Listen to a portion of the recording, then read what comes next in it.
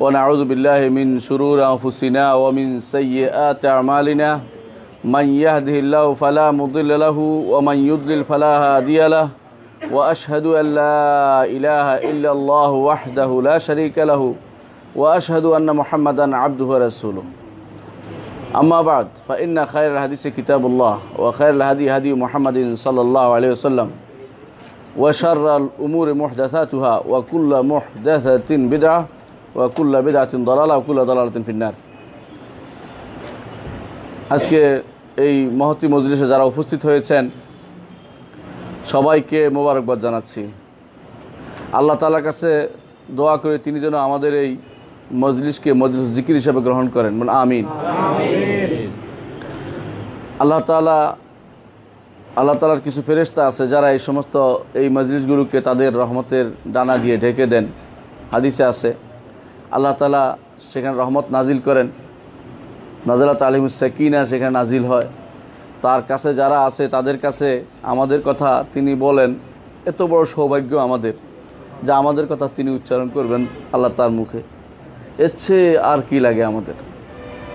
আল্লাহ তাআলা তিনি আমাদের কথা স্মরণ করবেন, এটাই তো বেশি দরকার। আল্লাহ তাআলা এরকম মজলিসগুলোকে এগুলো হচ্ছে আল্লাহ তাআলার দুনিয়ার বুকে, এগুলো হচ্ছে জান্নাতের বাগান। এগুলো বিভিন্ন হাদিস থেকে আমরা পাই। তো সত্যি সত্যি এই বাগানগুলোকে আমরা জান্নাতের বাগান হিসেবে নিতে পারি যদি এগুলোতে জান্নাতের আলোচনা থাকে, এমন আলোচনা থাকে যে আলোচনার মাধ্যমে আমরা জান্নাত লাভ করতে পারি। আমরা আজকের আলোচনার বিষয়ে যেটা আমরা সিদ্ধান্ত আগে থেকে নিয়েছি যে আলোচনার বিষয় হবে আল ইস্তিকামা। আল্লাহ তাআলা কোরআনে কারীমে মুহাম্মদ রাসূলুল্লাহ সাল্লাল্লাহু আলাইহি ওয়াসাল্লামকে বলছেন, ফাস্তাকিম কামা উমিরতা ওয়া মান তাবা মাআকা। ফাস্তাকিম কামা উমিরতা, আপনাকে যেভাবে নির্দেশ দেওয়া হয়েছে সেভাবে আপনি ইস্তিকামত অর্জন করুন। রাসূলুল্লাহ সাল্লাল্লাহু আলাইহি ওয়াসাল্লাম তিনি বলেছেন, সাইয়াবাতনি হুদুন ওয়া আখাওয়াতুহা, হুদ এবং তার বোনরা আমাকে বৃদ্ধ বানিয়ে দিয়েছে। কোন হুদ? এটা সূরাতু হুদ। আর তার বোনরা মানে এই জাতীয় হুদের সূরা হুদের মতো কিছু আয়াত আছে যেগুলো আমাকে বৃদ্ধ বানিয়ে দিয়েছে। রাসূলুল্লাহ সাল্লাল্লাহু আলাইহি ওয়াসাল্লামকে যখন জিজ্ঞাসা করা হলো, ইয়া রাসূলুল্লাহ আরা কাশিব, আমরা দেখতে পাচ্ছি আপনি বৃদ্ধ হয়ে গেছেন, তখন তিনি এই কথাটি বলেছেন, সাইয়াবাতনি হুদুন ওয়া আখাওয়াতুহা। এই যে ফাস্তাকিম কামা উমিরতা, সুতরাং আপনি দৃঢ়পদ হন, আপনি দৃঢ়তা অবলম্বন করুন, আপনি দিনের উপরে সুপ্রতিষ্ঠিত থাকুন যেভাবে আপনাকে নির্দেশ দেওয়া হয়েছে। এই আয়াতটি তাকে বৃদ্ধ বানিয়ে দিয়েছে। আল্লাহ, একটি আয়াত মানুষকে বৃদ্ধ বানিয়ে দেয় কখন? যখন আয়াতটির মর্ম মানুষ বুঝে। কখনো কখনো আমরা কোরআনে কারীম পুরোটা তেলাওয়াত করি, পুরো কোরআন তেলাওয়াত করার পরেও আমাদের অন্তরের মধ্যে সেই আবেগও আসে না এবং সেই অর্থ আমাদের অন্তরে ধারণ করি না আমরা। এই জন্য অনেকে কোরআন খতম করে, কিন্তু সলফে সালেহিন কখনো কখনো একটি আয়াত দিয়ে সারা রাত্র নামাজ আদায় করতেন। রাসূলুল্লাহ সাল্লাল্লাহু আলাইহি ওয়াসাল্লাম নিজেও তিনি একটি আয়াত দিয়ে সারা রাত্র তাহাজ্জুদ আদায় করেছেন, কারণ বুঝার জন্য আয়াত কোরআন নাজিল হয়েছে। আল্লাহ তাআলা বলে দিয়েছেন যে আফলা ইয়াদাব্বারুল কাওলা, তারা কি কথা বুঝে না, চিন্তা করে না? আল্লাহ তাআলা কোরআনে কারীমকে দিয়েছেন মানুষের গবেষণার জন্য, চিন্তার জন্য, অর্থ বোঝার জন্য এবং হেদায়েত নেওয়ার জন্য। যদি কেউ হেদায়েত না নেয় তো পড়ে তার লাভ হয় না কিছুই। এই জন্য হেদায়েত নেওয়ার জন্যই পড়তে হবে, অর্থ বুঝতে হবে। যারা কোরআন থেকে মানুষকে দূরে সরিয়ে রাখে, যারা মনে করে কোরআন থেকে হেদায়েত নেওয়া যাবে না, তারা আসলে ইসলামের দুশমন। কোরআন নাজিল করেছে আল্লাহ তাআলা বলছে হুদাল লিন্নাস, হুদাল্লিল মুত্তাকিন। কোরআনকে আল্লাহ তাআলা তাদাব্বুরের জন্য নাজিল করেছে, চিন্তা গবেষণার জন্য। সুতরাং কোরআন থেকে গবেষণা করতে হবে, হেদায়েত নিতে হবে। রাসূলুল্লাহ সাল্লাল্লাহু আলাইহি ওয়াসাল্লাম একটি আয়াত যাকে বৃদ্ধ বানিয়ে দিয়েছে, এটা কি? ইস্তিকামতের কথা। কোরআনে কারিমে তাকে আল্লাহ তাআলা বলছেন, ফাস্তাকিম কামা উমিরতা ওয়া মান তাবা মাআকা ইন্নাহু বিমা তা'মালুনা বাসীর। সুতরাং আপনি ইস্তিকামত অর্জন করুন যেভাবে আপনাকে নির্দেশ দেওয়া হয়েছে, এবং আপনার সাথে যারা তওবা করেছে তারাও, অর্থাৎ সাহাবায়ে কেরাম। ইস্তিকামত কারা অর্জন করেছে দেখুন, ইন্নাহু বিমা তা'মালুনা বাসীর, নিশ্চয়ই তিনি তোমরা যা করো তা দেখছেন। এটা একটাই যথেষ্ট। রাসূলুল্লাহ সাল্লাল্লাহু আলাইহি ওয়াসাল্লাম ইহসানের যে সংজ্ঞা দিয়েছেন আপনাদের মনে আছে, আন তা'বুদাল্লাহা কাআন্নাকা তারাহু ফাইন লাম তাকুন তারাহু ফাইন্নাহু ইয়ারাকা। তিনি দেখছেন আমাদের কর্মকাণ্ড, তার অগোচরে কোনো কিছুই সংগঠিত হয় না, তিনি সবই দেখছেন। এর অর্থ হচ্ছে যে আমরা ইস্তিকামত অর্জন করছি কিনা তিনি সবই জানতে পারছেন। অন্য আয়াতে আল্লাহ তাআলা বলছেন, ফালিযালিকা ফাদউ ওয়াস্তাকিম কামা উমিরতা ওয়া লা তাত্তাবি আহওয়াআহুম। সুতরাং ফালিযালিকা, এই জন্য, ফাদউ আপনি আহ্বান করুন, ওয়াস্তাকিম কামা উমিরতা, আর যেভাবে নির্দেশ দেওয়া হয় সেভাবে আপনি দ্বীনের উপরে সুপ্রতিষ্ঠিত থাকুন। ওয়া লা তাত্তাবি আহওয়াআহুম, আপনি কারো প্রবৃত্তির অনুসরণ করবেন না। অর্থাৎ ইস্তিকামত অনুসরণ করবে, ইস্তিকামত থাকবেন, না হলে প্রবৃত্তির অনুসরণ হবে। হয় আপনি দ্বীনের উপর দৃঢ় থাকবেন, না হলে আপনি প্রবৃত্তির অনুসরণ করবেন। দুইটা, একটা বিপরীত, হয় এইটা হবে না ওইটা হবে। ওয়াকুল আমানতু বিমা আনজালাল্লাহু মিন কিতাব। ইস্তিকামত অর্জনের একটি ধারা বর্ণনা করা হচ্ছে যে আপনি বলুন, আমানতু বিমা আনজালাল্লাহু মিন কিতাব, আল্লাহ কিতাবে যা নাজিল করেছে সব কিছুর উপর আমি ঈমান আনছি। ওয়া উমিরতু লিআদিলা বাইনাকুম, আমি তোমাদের মধ্যে ইনসাফ করার নির্দেশ দেওয়া হয়েছে। এর অর্থ ইস্তিকামত হচ্ছে আল আদল, যথাযথ মধ্যম পন্থা। ইস্তিকামত অর্থই হচ্ছে মধ্যম পন্থা অবলম্বন। আল্লাহ এবং তার রসুল যে পথ দেখিয়ে দিয়েছেন সেটা হচ্ছে মধ্যম পন্থা। আল্লাহ বলেও দিয়েছেন, ওয়া কাযালিকা জাআলনাকুম উম্মাতান ওয়াসাতাল লিতাকুনু শুহাদা আলান নাস। এই উম্মতকে আল্লাহ তাআলা করেছেন মধ্যমপন্থী উম্মত। বাড়াবাড়ি এবং ছাড়াছাড়ি এতে নেই, বাড়াবাড়ি করার কিছু নেই, ছাড়াছাড়ি করারও কিছু নেই, মধ্যম পন্থা অবলম্বন করতে হবে। এটা হচ্ছে ইস্তিকামত। রাসূলুল্লাহ সাল্লাল্লাহু আলাইহি ইসলামের দরবারে তিনজন আসলো, এসে তারা খোঁজ খবর নিল যে রসুল কী করেন, কি সালাত আদায় করেন। তিনজনে কিন্তু খুব বাড়াবাড়ি করলো, আপনার সেই ইচ্ছা জানা আছে। একজন বলল যে যখন শুনলো যে রাসূলুল্লাহ সাল্লাল্লাহু আলাইহি ওয়াসাল্লাম ঘুমান, তিনি আবার রাত্রে ইবাদত করেন, রোজা ভাঙেন, আবার রোজা রাখেন, তা একজন বলল যে আমি বিয়েই করব না। আরেকজন বলল আমি সারা রাত্রি ইবাদত করব। আরেকজন বলল সারা বছর রোজা রাখবো। রাসূলুল্লাহ সাল্লাল্লাহু আলাইহি ওয়াসাল্লাম বললেন যে এগুলি সবই আমি করেছি, আমি ঘুমাই, আমি রাত্রি ইবাদত করি, আমি রোজা রাখি, রোজা ভাঙি, আমি বিয়েও করেছি। ফামান রাগিবা আন সুন্নতি ফালাইসা মিন্নি, যে আমার সুন্নত থেকে, আমার পথ থেকে ভিন্ন পথে পরিচালিত হবে সে আমার উম্মত অন্তর্ভুক্ত হতে পারবে না। তাহলে ইস্তিকামত অর্থই হচ্ছে যথাযথ সুদৃঢ় পথটি অবলম্বন করা, যেই পথটিতে রাসূলুল্লাহ সাল্লাল্লাহু আলাইহি ওয়াসাল্লামকে চলার জন্য আল্লাহ নির্দেশ দিয়েছেন। এটাই হচ্ছে ফাস্তাকিম কামা উমিরতা, রাসূলকে সেটা নির্দেশ দিয়েছেন। আর আমাদেরকে বলতে আমানতু বিমা আনজালাল্লাহু মিন কিতাবিন, আল্লাহ যে কিতাব নাজিল করেছে তার উপরে আমরা ঈমান এনেছি। ওয়া উমিরতু লিআদিলা বাইনাকুম আল্লাহু রাব্বুনা ওয়া রাব্বুকুম, আল্লাহ আমাদের রব এবং তোমাদের রব। লানা আমালুনা ওয়া আমালুকুম, আমাদের জন্য আমাদের আমল, তোমাদের জন্য তোমাদের আমল। লা হুজ্জাতা বাইনানা ওয়া বাইনাকুম, আমাদের মধ্যে তোমাদের মধ্যে কোনো হুজ্জত, দলিল, প্রমাণাদি সাব্যস্ত করার কিছু নেই।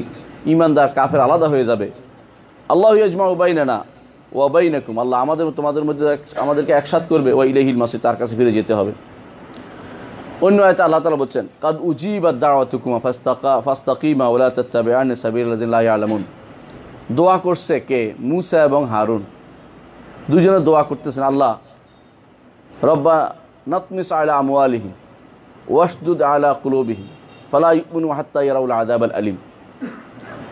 যখন দেখলো যে ফেরাউন গোষ্ঠী ঈমান আনছে না, তখন মুসা আলাইহিস সালাম তাদের উপর বদদোয়া করলেন যে রব্বানা ইন্নাকা আতাইতা ফিরআউনা ওয়া মালাআহু যিনাতান ওয়া আমওয়ালান ফিল হায়াতিদ দুনিয়া রব্বানা তমিস আলা আমওয়ালিহিম ওয়াশদুদ আলা কুলুবিহিম ফালা ইউমিনু হাত্তা ইয়ারাউল আযাবাল আলিম। আল্লাহ আপনি অনেক সম্পদ দিয়েছেন, এই জন্য আমাদের দিকে তাকায় না। তারা অর্থ যাদের আছে তারা সাধারণত সাধারণ মানুষের দিকে তাকাতে চায় না। এই জন্য আল্লাহ তাআলা তার নবী যখন বদদোয়া করলেন, এটা আল্লাহ তাআলা কি বললেন? কাদ উজিবাত দাওয়াতুকুমা, দোয়া কবুল হয়ে গেছে কিন্তু ফাস্তাকিমা। সুতরাং ফাস্তাকিমা, তোমরা অটল থাকো। দোয়া ফলপ্রসূ হওয়ার জন্য তোমাদের অটল থাকা জরুরি, তোমরা দ্বীনের উপর অটল থাকা জরুরি। বনী ইসরাইল দ্বীনের উপর অটল থাকতো না, কিছুক্ষণ পরপরই তারা নতুন করে একটা পথ আবিষ্কার করত। বনী ইসরাইলের একটা বদঅভ্যাস ছিল, কখনো দ্বীনের উপর অটল থাকতে পারতো না। যখনই মুসা আলাইহিস সালাম আসলেন কিতাবের জন্য, যাইয়া দেখে যে ওরা মূর্তি পূজা আরম্ভ করে দিয়েছে, গরু পূজা আরম্ভ করে দিয়েছে। যখনই তারা রাস্তা পার হইলো তখন দেখলো যে এরা এখানে তারা গরুর পূজা করতেছে। বললো কি, এই যে আল্লাহ না ইলাহান কামা লাহুম আলিহা, এদের যেমন একটা আছে আমাদের এরকম একটা মূর্তির ব্যবস্থা করে দাও। এইভাবে যখনই সুযোগ পায় তারা দিন থেকে এদিক সেদিক হয়ে যায়। এই জন্য আল্লাহ তাআলা তার নবীকে নির্দেশ দিলেন মুসা আলাইহিস সালাতু ওয়াস সালামকে যে ফাস্তাকিমা, উভয়ে তোমরা দ্বীনের উপর অটল থাকো। কাকে? মুসা এবং হারুনকে। উভয় অটল থাকার অর্থ হচ্ছে উম্মতকে নিয়ে অটল থাকার কথা বলা হচ্ছে, অটল থাকতে হবে। আল্লাহর দ্বীনের উপর অটল থাকার অর্থ হচ্ছে কখনো দুনিয়ার বিপদ অথবা দ্বীনি কোনো সমস্যা, কোনো নিজের সমস্যা দেখলে দ্বীন থেকে বিমুখ হওয়া যাবে না, এদিক সেদিক করা যাবে না, ছাড় দেওয়া যাবে না। এটা হচ্ছে ইস্তেকামত। কোনো রকমে ছাড় দেওয়া যাবে না। কি লাভ হবে সেটা পরিণতি আল্লাহ তাআলা বলে দিয়েছেন, ইন্নাল্লাযীনা ক্বালু রাব্বুনাল্লাহ সুম্মা ইসতাকামু, যারা বলবে রব্বুনাল্লাহ, আমাদের রব আল্লাহ। রব আল্লাহ বলার অর্থ হচ্ছে আল্লাহরই একমাত্র ইবাদত করা। রব্বুনাল্লাহ সুম্মা ইসতাকামু, তারপর এটার উপর দৃঢ়পদ রয়েছে, অর্থাৎ এই ইবাদত আল্লাহর জন্য করছে, সেখানে আর কোনো দিকে তাকাচ্ছে না। কি হবে? তাদের একমাত্র আল্লাহর জন্য ইবাদত করছে রব্বুনাল্লাহ বলে। কি হবে? তাতানাজ্জালু আলাইহিমুল মালাইকা আল্লা তাখাফু ওয়া লা তাহজানু ওয়া আবশিরু বিল জান্নাতি আল্লাতী কুনতুম তুআদুন। তাদের উপর নাজিল করা হবে ফেরেশতা। কখন নাজিল করা হবে? দুইটা তাফসীর আছে, দুইটাই শুদ্ধ। একটি হচ্ছে ফেরেশতা নাজিল হবে যখন মৃত্যুর সময় ফেরেশতা নাজিল হবে। নাজিল হয়ে বলবে ভয় নেই, তোমরা দৃঢ়পদ ছিলে দ্বীনের উপরে। এই জন্য যারা ইকবাল আখিরা হয়, নেককার বান্দারা যখন আখিরাতমুখী হয় তাদের মধ্যে ভয়টা কম থাকে, যে আমার যেতে হবে, আল্লাহর উপর আমার ভরসা আছে, আমি ভালো কাজ করতে চেষ্টা করেছি, আমি শিরিক করিনি, আমি বেদাত করিনি, কুফরি করিনি, দ্বীনের উপর অটল থেকেছি, দিন পুরো সবসময় আমি দ্বীনের উপর থাকতে চেষ্টা করেছি। এই জন্য তার মধ্যে একটা আনন্দ আসে। এই জন্য রাসূলুল্লাহ সাল্লাল্লাহু আলাইহি ওয়াসাল্লাম হাদিসেও আছে যে আনন্দ আসে, ইমানদারের মধ্যে আনন্দ আসে। আলা আরাকে জাবিনিহি, তার কপালের ঘামের মাধ্যমে তার জান চলে যাচ্ছে। আর অন্য হাদিসে আছে তার সারা শরীরে রূপ আলায়, যে তাকে বের করতে কষ্ট দেওয়া হবে, সে বুঝতে পারে, এমনকি নখের গোড়া পর্যন্ত চলে যায়। তারপর সেখান থেকে আইয়াতুহান নাফসুল খাবিসা করে টেনে টেনে বের করে তাকে, যেমনিভাবে কোনো তুলা পোড়ানো জিনিস থেকে বের করে নিয়ে আসে, এভাবে তাদের কষ্ট দিয়ে বের করে নিয়ে আসে। তো এই জাতীয় জিনিসের বিপরীতে হচ্ছে যারা ঈমানের উপর অটল থাকবে তাদেরকে আল্লাহ তাআলা বলছেন ইন্নাল্লাযীনা ক্বালু রাব্বুনাল্লাহু সুম্মা ইসতাকামু, যারা বলবে আমাদের রব হচ্ছেন আল্লাহ তাআলা, সুম্মা ইসতাকামু, তারপর এর উপর দৃঢ়পদ হবে, তাতানাজ্জালু আলাইহিমুল মালাইকা আল্লা তাখাফু ওয়া লা তাহজানু, ফেরেশতা নাজিল হয় মৃত্যুর সময়, যে লা তাখাফু ওয়া লা তাহজানু, সামনের জীবনের জন্য ভয় করো না, ওয়া লা তাহজানু, পিছনে যা করছে পেরেশান হয়ো না, ওয়া আবশিরু বিল জান্নাতি আল্লাতী কুনতুম তুআদুন, ওই জান্নাত তোমাদেরকে দেওয়া হবে যে জান্নাতের ওয়াদা তোমাদের করা হচ্ছে, এই নিয়ে সুসংবাদ গ্রহণ করো। ঠিক অনুরূপভাবে আরেকটি তাফসীর হচ্ছে হাসরের মাঠে তাদেরকে বলা হবে এটা, ইন্নাল্লাযীনা ক্বালু রাব্বুনাল্লাহু সুম্মা ইসতাকামু তাতানাজ্জালু আলাইহিমুল মালাইকা আল্লা তাখাফু ওয়া লা তাহজানু ওয়া আবশিরু বিল জান্নাতি আল্লাতী কুনতুম তুআদুন। সেখানেও বলা হবে যে ভয় নাই, ভয় নাই, তোমরা যা করেছো আল্লাহ তাআলা খুশি, আমরা তো নাহনু আউলিয়াউকুম ফিল হায়াতিদ দুনিয়া ফিল আখিরাহ, দুনিয়া আখিরাতে সবখানে আমরা তোমাদের বন্ধু। ফেরেশতা যাদের বন্ধু হয় তাদের শত্রু কেউ নাই, আলহামদুলিল্লাহ। শত্রু কিছু করতে পারে না। রাসূলুল্লাহ সাল্লাল্লাহু আলাইহি ওয়াসাল্লামের বন্ধু ছিল ফেরেশতারা। ওহুদের যুদ্ধে, বদরের যুদ্ধে, বিভিন্ন যুদ্ধে তারা আসছে, তারা সহযোগিতা করেছে এবং আল্লাহ তাআলা আয়াত নাজিল করে জানিয়ে দিয়েছেন যে ফেরেশতারা তোমাদের সাহায্য করছে। কোরআনে কারীম বলেছেন যে কখনো 3000, কখনো 5000 এভাবে ঘোষণা করা হয়েছে। কী জন্য? সাহায্যকারী ফেরেশতারা রয়েছেন। আল্লাহ তাআলা কোরআনে কারীম বলেছেন ইরসুল আলাইকুম হাফাজা, ফেরেশতারা হেফাজত করার জন্য তোমাদের জন্য আল্লাহ তাআলা প্রেরণ করে থাকেন। এর অর্থ হচ্ছে এই ফেরেশতারা দুনিয়ার বুকেও বন্ধু ছিল, তোমাদের আখিরাতে তোমাদের বন্ধু হবে।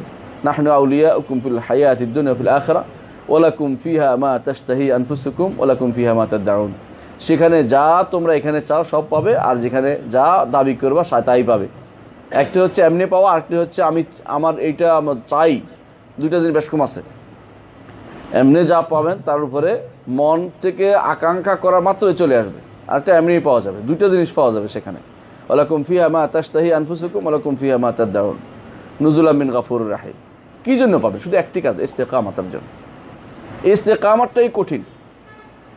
শাইখুল ইসলাম ইবনে তাইমিয়া রাহমাতুল্লাহ আলাইহি বলতেন যে সবচেয়ে বড় কারামত হচ্ছে আল ইস্তেকামা।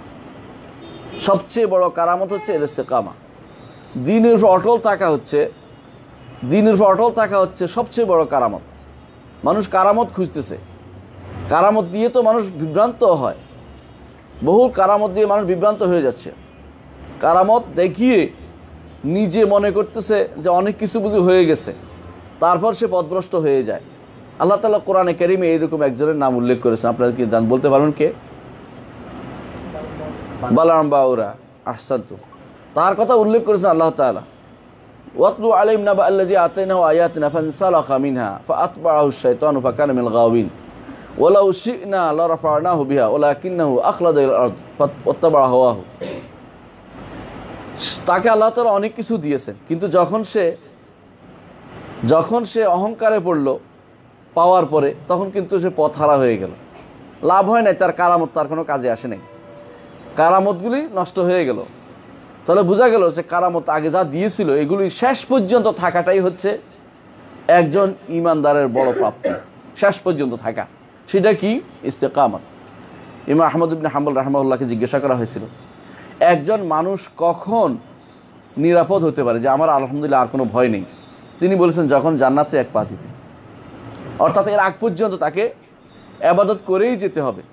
এই জন্য আল্লাহ তাআলা বলছেন ওয়া'বুদ রাব্বাকা হাত্তা ইয়াতিয়াকাল ইয়াকিন, যখন মৃত্যু না আসা পর্যন্ত তোমাকে ইবাদত করেই যেতে হবে। সুতরাং এই ইস্তেকামত, দৃঢ়পদ থাকা, কোনোভাবেই যেন আমাকে এদিক সেদিক করতে না পারে, এই ব্যাপারে সবাই সবসময় সোচ্চার থাকতে হবে, প্রচেষ্টা চালাতে হবে যে আমি যেন কখনো আল্লাহর দিন থেকে এদিক সেদিক না করি, যেটা জেনেছি এটার উপর আমল করি। কোরআনে কারীমে আল্লাহ তাআলা উন্নত বলছেন ইন্নাল্লাযীনা ক্বালু রাব্বুনাল্লাহ সুম্মা ইসতাকামু ফালা খাউফুন আলাইহিম ওয়া লা হুম ইয়াহজানুন।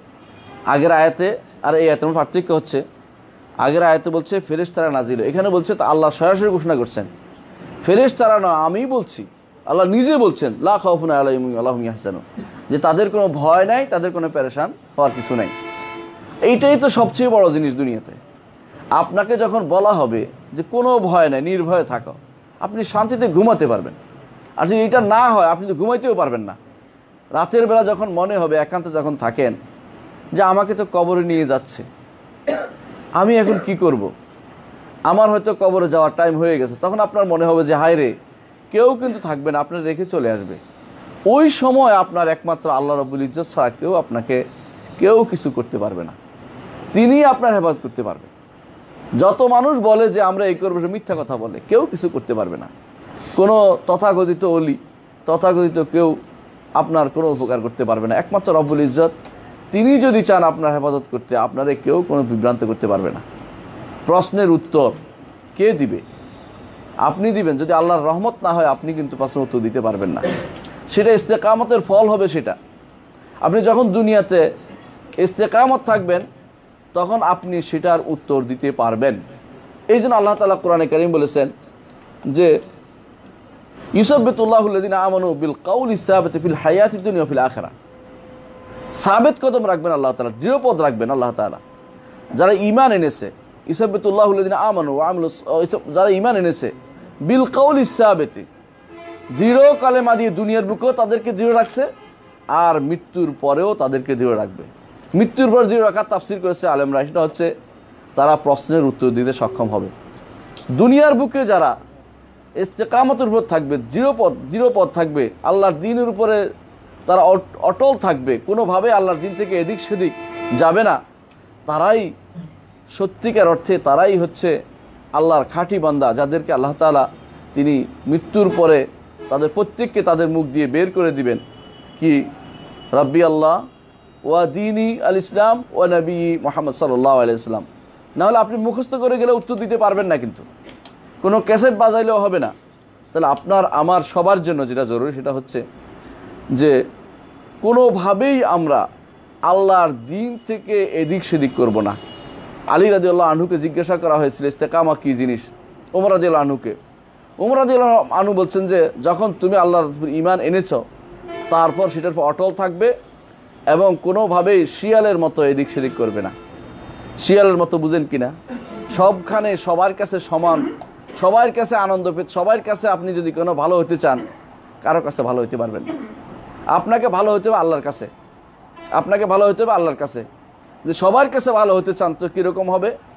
হুদের মতো, ইয়া হুদু কাদ কুনতা ফিনা মারজুয়ান ক্বাবলা হাযা, হে হুদ, এর আগে তো তোমার উপর খুব আশাবাদী ছিলাম আমরা।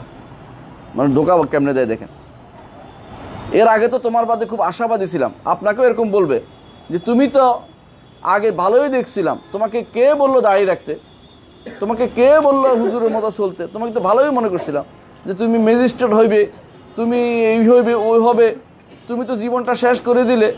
এইভাবে বলার মতো লোক আছে, বলবে আপনাকে কাদ কুনতা ফিনা মারজুয়ান ক্বাবলা হাযা, তুমি তো আমাদের মধ্যে অনেক আশার বাণী শুনাইছিলে, আশার জায়গা ছিল, হ্যাঁ, আশার ক্ষেত্র ছিল। আতানহানা আন্নারবুদা মা ইয়াফআলু ফি আন্নারবুদা মা ইয়াবুদু আবাউনা আও আন্নাফআলা ফি আমওয়ালিনা মা লা শা, তুমি কি নিষেধ করবে? মানে আগে পাম দিয়ে নিছে, বুঝেন না? বলছে যে কি, বলছে তুমি তো অনেক ভালো মানুষ, আমরা আল্লাহ ছাড়া আরও যাদের আবাদ করি এগুলি আবাদ করে তুমি নিষেধ করবে, আর আমরা আমাদের সম্পদের মধ্যে এদিক সেদিক করি এগুলি নিষেধ করবে। তুমি তো অনেক ভালো মানুষ, এগুলি আলোচনা করো না, তোমার কাজ নিয়ে তুমি থাকো। বুঝতে পারছেন না? এইটাই হচ্ছে ওদের কাছে ইস্তেকামত। কাদের? আগেকার সমস্ত উম্মতের এটাই ছিল অভ্যাস। ক্বালাল মালাউল্লাযিনা ইসতাকবারু, এরা এটাই করতো। এদের কাছে প্রিয় জিনিসও হলো এটা যে মানুষকে দৃঢ়পদ থাকতে দিবে না। আরও কি বলছে সেটা জান, ইন্নাকা আনতাল হালিমুর রাশিদ, তুমি তো অনেক সহিষ্ণু, তুমি তো গাধার মতো খাটতে পারো, তোমার তো কোনো সমস্যাই নাই। এভাবে বলে আপনাকে বিভ্রান্ত করবে, আপনাকে বলবে আপনি তো এরকম ছিলেন না, আপনি হঠাৎ করে পরিবর্তন হয়ে গেছেন, আপনি তো ভালোই ছিলেন, কি দরকার ছিল কথা বলার, কি দরকার ছিল আপনার সমস্যা তৈরি করার, আপনার তো অনেক লোক আছিল আপনার সহযোগী, আপনার কথা শুনতো, ইত্যাদি ইত্যাদি। কিন্তু আল্লাহ তাআলা বলছেন এইভাবে কিন্তু দুনিয়ার বুকে যারা অটল থাকবে না, দুনিয়ার বুকে আল্লাহর দিন অটল থাকবে না, আখিরাতে তারা অটল থাকতে পারবে না, প্রশ্ন উত্তর দিতে পারবে না। প্রশ্নের উত্তর দিতে হলে দুনিয়ার বুকে অটল থাকতে হবে। এই অটলটা হচ্ছে দ্বীনের উপরে, যেটা মুহাম্মদ সাল্লাল্লাহু আলাইহি ওয়াসাল্লাম দেখিয়ে দিয়েছেন। আল্লাহ তাআলা বলেছেন ফালা খাউফুন আলাইহিম ওয়া লা হুম ইয়াহজানুন, আল্লাহ নিজে বলছেন তাদের কোনো ভয় নেই।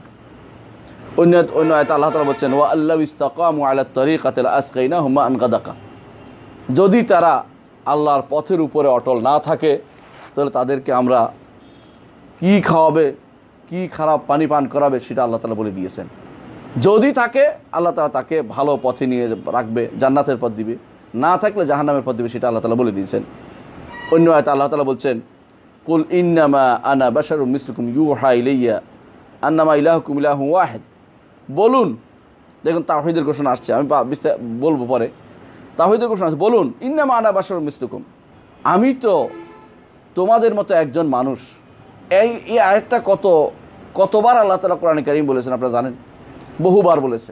কিন্তু তারপরেও দেখবেন প্রশ্ন আসবে, কেউ প্রশ্ন করবে নবী কি রসুল কি মানুষ না জিন নাকি নবী নূর, এই প্রশ্ন আসতেই থাকবে। আল্লাহর কোরআন যদি কোনো না পড়ে কিভাবে তারা হেদায়েত পাবে? আল্লাহর কোরআন পড়লেই বোঝা যায় কি। এই জন্য ইবনে আব্বাস রাদিয়াল্লাহু আনহু বলেছেন যে আল্লাহ তাআলা কোরআনকে এমনভাবে করেছেন যে কোনো দিন আল্লাহ তাআলা বলছেন লা ইয়াদুল্লু ওয়ালা ইয়াশকা, দুনিয়ার বুকে পথভ্রষ্ট হবে না আঁকড়ে থাকলে, আর আখিরাতে হতভাগা হবে না কেউ যদি আঁকড়ে থাকে। লা ইয়াদুল্লু ওয়ালা ইয়াশকা, কোরআন আল্লাহ বলেছেন এটা,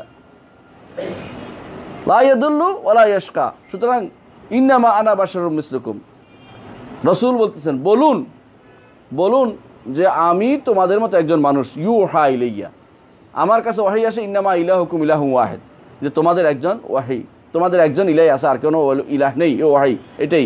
ইলাহ কয়জন? একজন।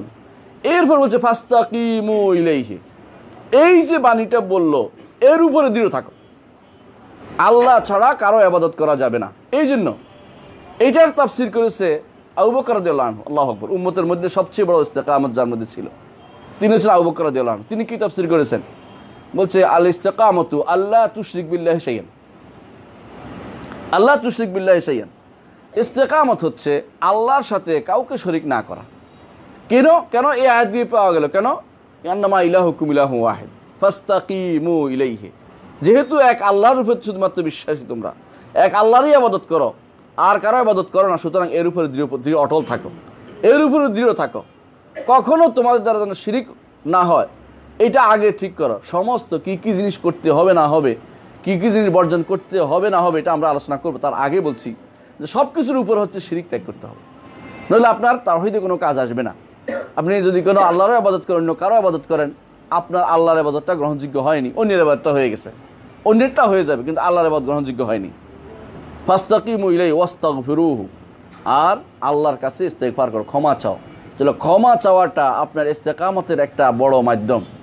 ক্ষমা না চাইলে আল্লাহর দ্বীনের উপর থাকতে পারবেন না। আমি কয়েকদিন আগে একজনকে বলেছিলাম যে দুইজন, একজন হচ্ছে ইবলিস, একজন হচ্ছে আদম, দুজনের মধ্যে একটা চারিত্রিক বৈশিষ্ট্য কি জানেন? ইবলিস কি বলল? ইবলিস বলল রব্বে বিমা আগওয়াইতানি, হে রব আপনি আমাকে পথভ্রষ্ট করে দিলেন। আর কি করেছিল ইবলিস?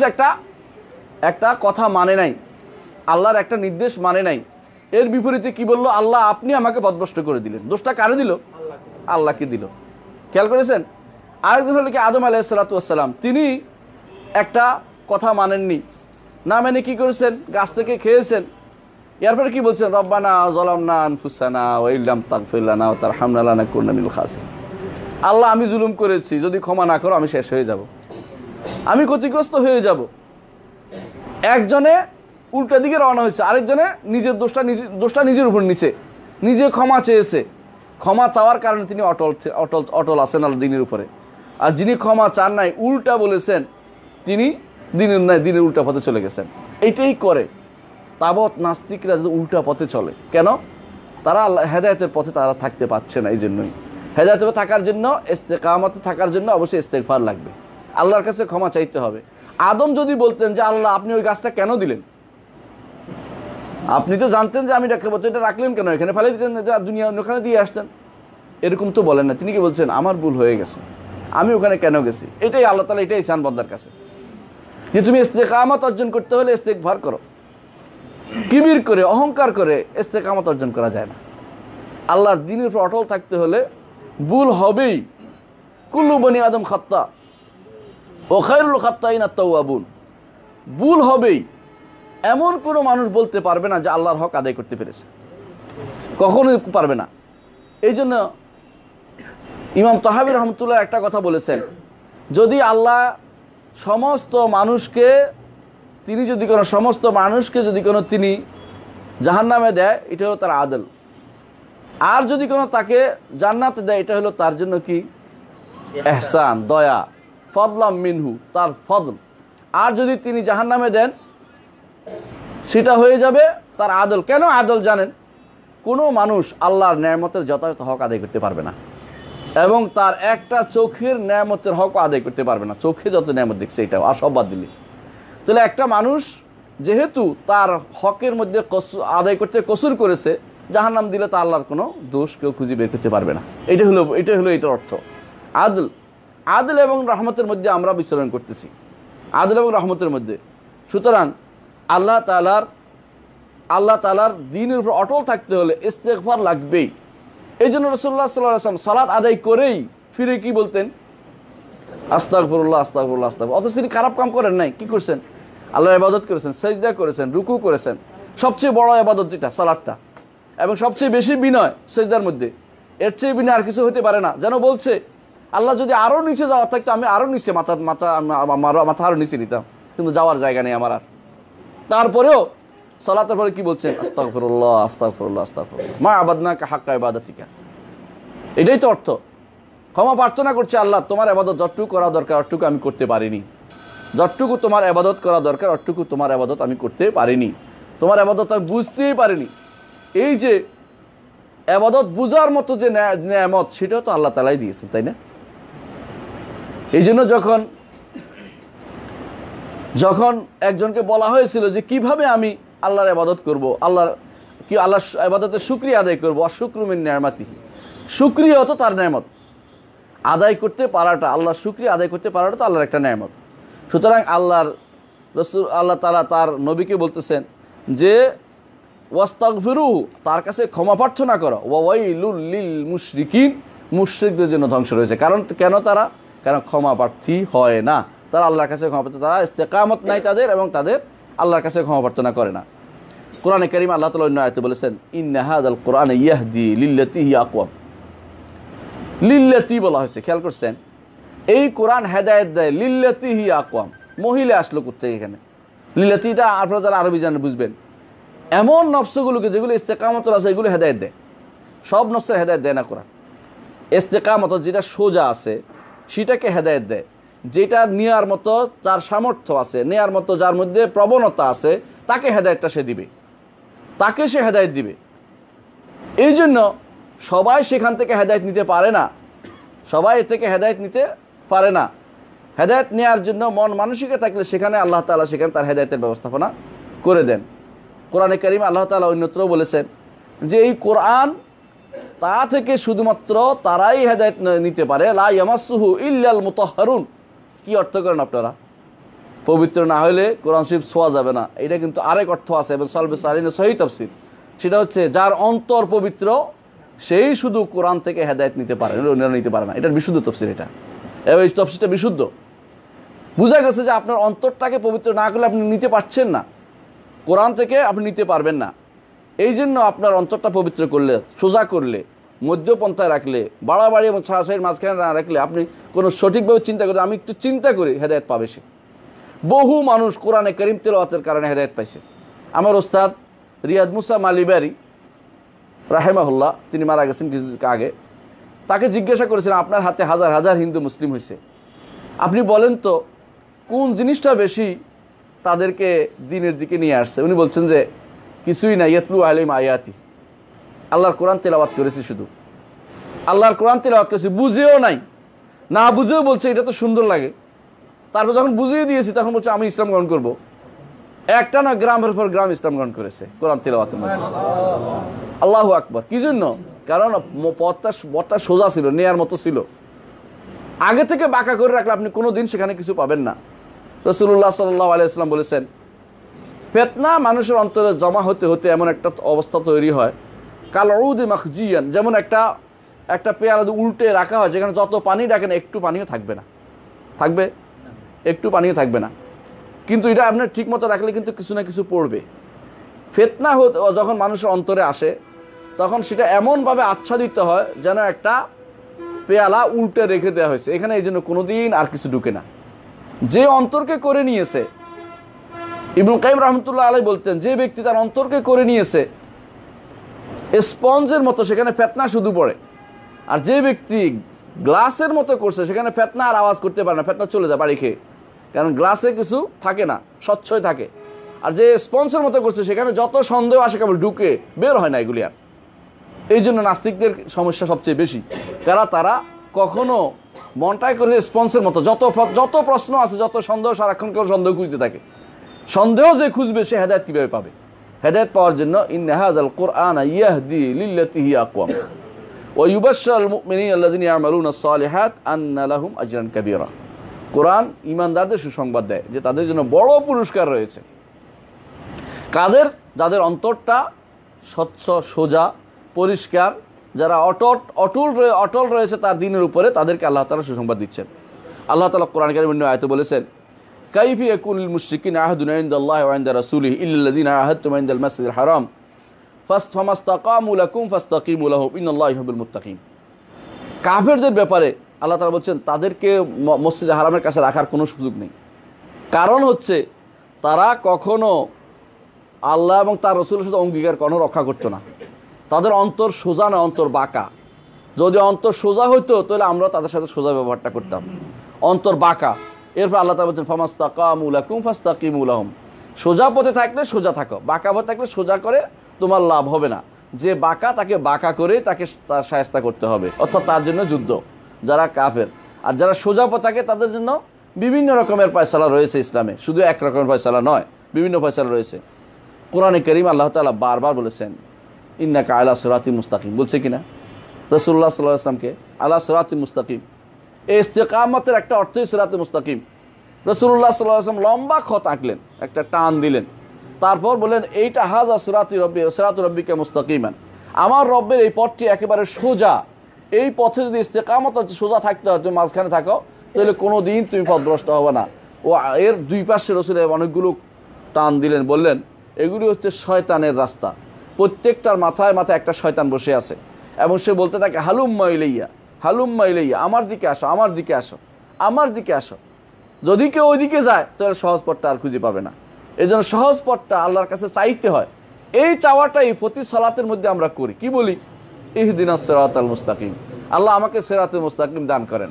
কারণ যদি ক্ষণিকের জন্য আপনি সিরাতুল মুস্তাকিম থেকে দূরে সরে যান, তা আপনার আর কোনো উপায় নেই, আপনি অন্যদিকে চলে যাবেন।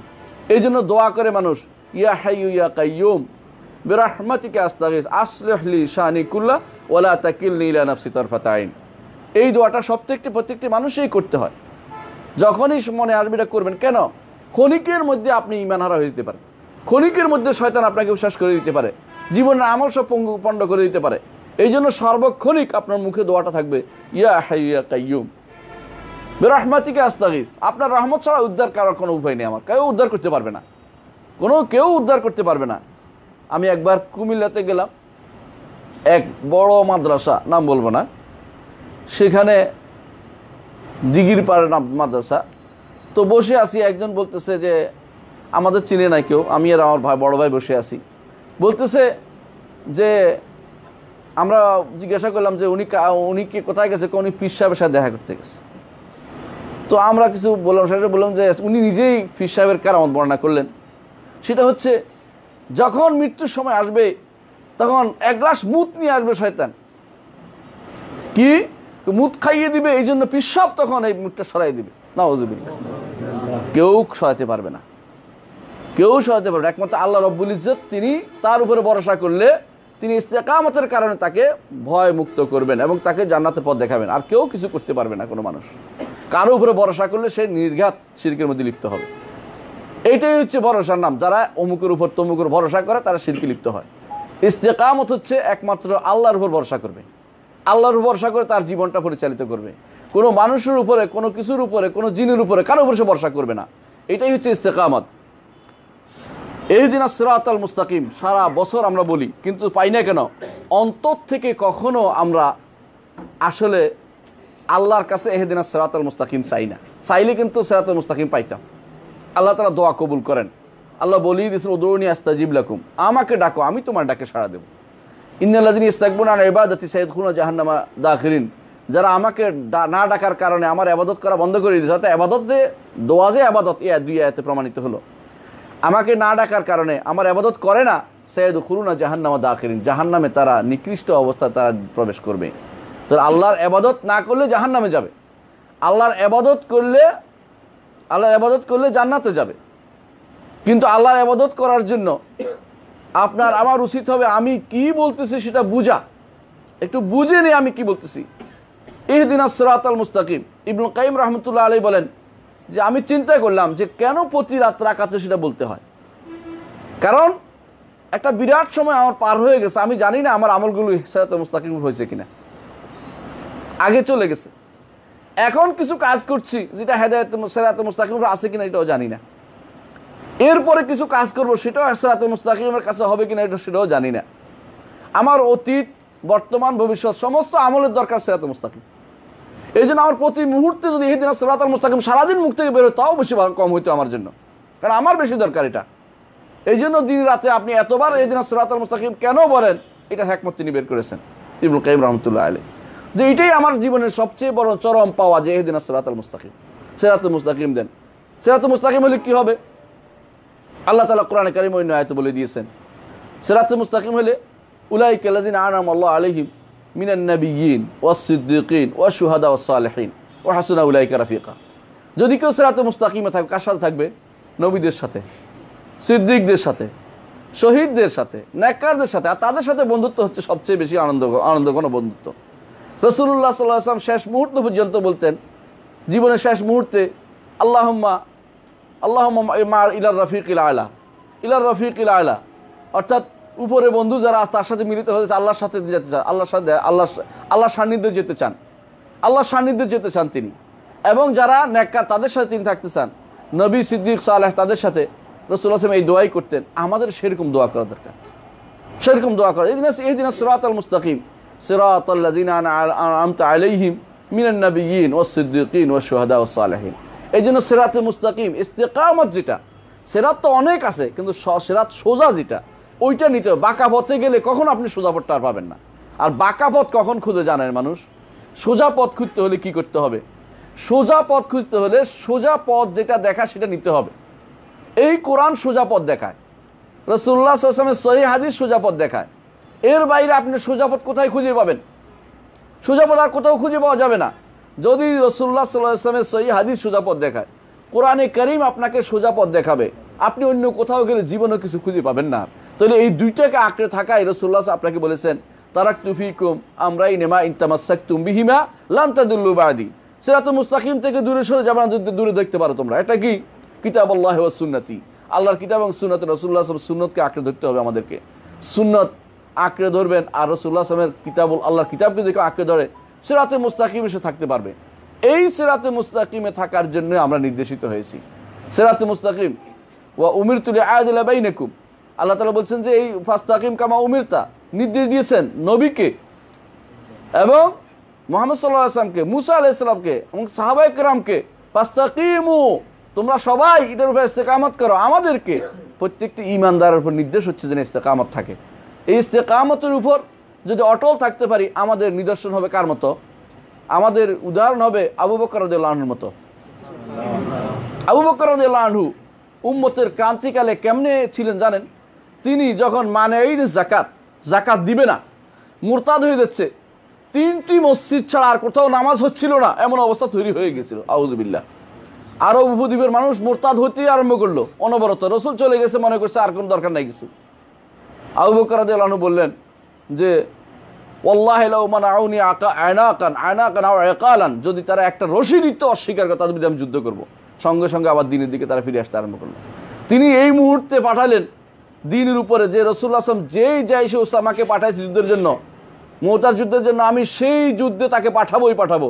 অন্যরা বিরোধিতা করতেছে যে এই সময় আমাদের অবস্থা খুব খারাপ, আপনি সেনাবাহিনী পাঠিয়ে দিচ্ছেন। আবু বকর কি বললেন? রাসূলুল্লাহ সাল্লাল্লাহু আলাইহি ওয়াসাল্লাম যেটা পাঠিয়েছে আমি এটা পাঠাবই। এতে কাজ হয়েছে, সেনাবাহিনী যাচ্ছে, আর ওরা মনে করছে যে কিরে শক্তি না থাকলে কি পাঠাচ্ছে বাইরে? শক্তি নিশ্চয় আছে। আর যারা মুরতাদ হওয়ার ছিল তার মুরতাদ হয়নি। ইস্তেকামতের ফল অত্যন্ত গভীর, ইস্তেকামতের ফল অত্যন্ত গভীর। একটা মানুষ নিজে ইস্তেকামত থাকলে 1000 মানুষকে সে ইস্তেকামত দেখাতে পারে। আর নিজে যখন ঘুরে যায়, সব মানুষ বলে যে হে তো এরকমই, সে তো নিজের উপরে কোনো আস্থা নেই। নিজের উপর আস্থা থাকতে হয় ইস্তেকামতের জন্য, যে আমার দ্বীনের উপরে ইজ্জতুন নফস থাকতে হয়। কখনো ইসলামকে অন্য কোনো দিনের সাথে মিশানো যাবে না। ইসলাম ইয়ালা ওয়ালা ইউলা আলাই, সমস্ত দিনের উপরে ইসলাম প্রাধান্য পাবে। অন্য কোনো দিন ইসলামের সাথে যুক্ত হতেও পারবে না। আল্লাহ তাআলা কোরআনে কারীমে বলেছেন ওয়ালা তালবিসুল হক বিল বাতিল, হক এবং বাতিলকে একসাথে করো না। ইমাম ইবনে জারীর তাবারী রাহমাতুল্লাহ নকল করেন কাতাদা রাহমাতুল্লাহ থেকে, যে হক এবং বাতিলকে একসাথে করার অর্থ ইসলাম এবং অন্য দিন দুটাকে কখনো একসাথে করা যাবে না, কোনোভাবেই না, কোনোভাবেই মিলানো যাবে না। প্রত্যেকটি আলাদা আলাদা। এই জন্য লাকুম দীনুকুম ওয়ালিয়া দীন, এর একটা অর্থ আছে যে তোমাদের আলাদা থাকবে, আমার সাথে একসাথে হবে না। তারা যেভাবে বলছে 1 বছর আপনি আমাদের ইবাদত করুন, আরেক বছর আমরা আপনার ইবাদত করুন, এটা মনে করছে যে এই জাতীয় মিলেমিশে চলা, মিলেমিশে রাষ্ট্র পরিচালনা করা, এইটাই ইসলাম বলে না।